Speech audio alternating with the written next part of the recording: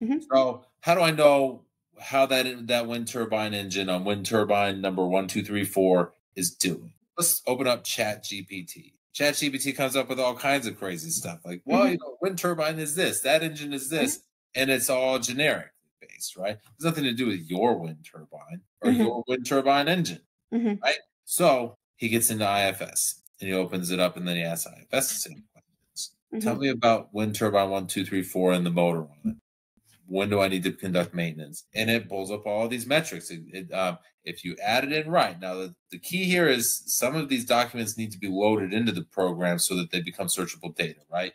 But it pulled up the diagnostic specs from historical past. It pulled up the runtime. It pulled up a diagram, the instruction manual, all of these Mhm. things that tell you everything you need to know about this wind turbine, and then was able to provide recommendations based on its runtime and previous failure rates and failure rates of other engines like it. This is when you need to conduct your preventative maintenance. That's high impact. Mhm. ChatGPT is handy, but when you're talking about making a difference for your business, it's got to be connected to your business. It can't Mhm. just be connected to the internet. So that's really that was a really cool analogy of all of the things that I learned this week from that, which was many things. IFS is a great product, and I met a lot Yeah. of great people. Mhm. That was the one that's going to stick with me.